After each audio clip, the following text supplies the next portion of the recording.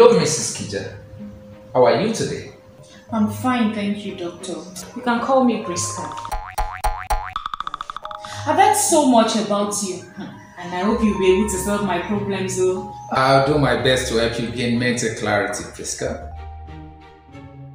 Doctor, it's my husband. It's the problem. How did you get to this conclusion? My husband doesn't choke me. I beg your pardon? Dr. Time, my husband doesn't know how to hold bedroom conversations.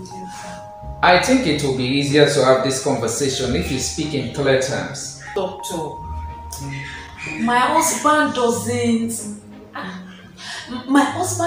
behave like a man in the bedroom. What does he behave like?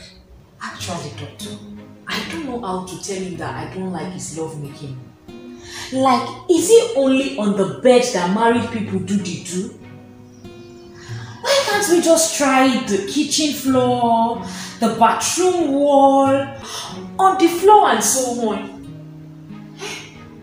The worst part of it, Dr. Time, is that he will just be doing like Jackie Lover.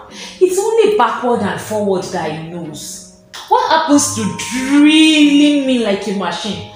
Or even lick my plate once in a while? Has he always been like this? Unfortunately, he has, doctor. You know men now. He believes he's doing it right. And he feels he's in competition with time. How do you mean? Dr. Time, I've caught him severally praising himself for a job well done.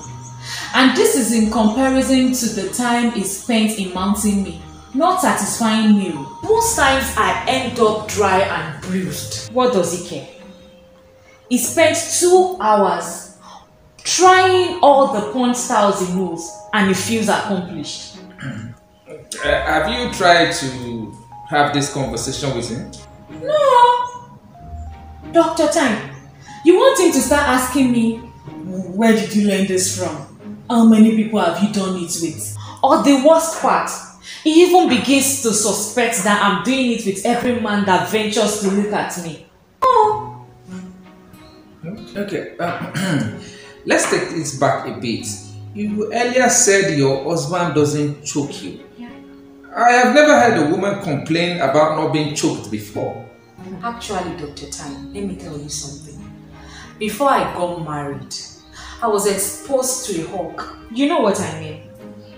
He knew every inch of the details in my body. The highlight for me, Dr. Time, is how he would pound me from behind while holding my throat. And my brain will go into auto drive just because I don't know how to feel.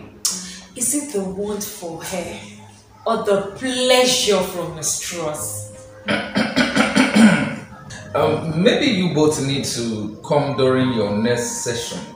Do you think you can make that happen? I'll try.